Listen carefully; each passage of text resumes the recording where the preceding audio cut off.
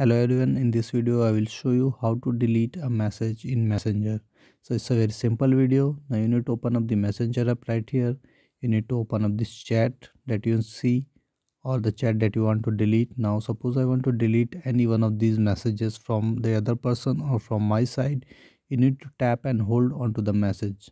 Okay, just like this. So tap and hold and you will see these options coming up, and you can see the options at the bottom. One of the options is remove. Okay, so I'm going to click on remove here, and I will see two options, that is unsend and remove for you. So I need to click on remove, but remove for you will just delete the message for me. Okay, the other person will be able to see it. Okay, removing messages. Okay, and I can see these that message removed.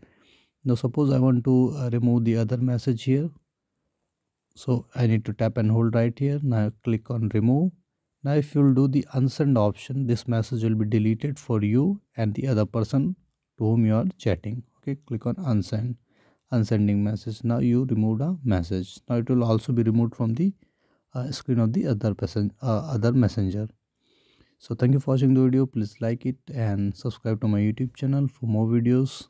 Thank you.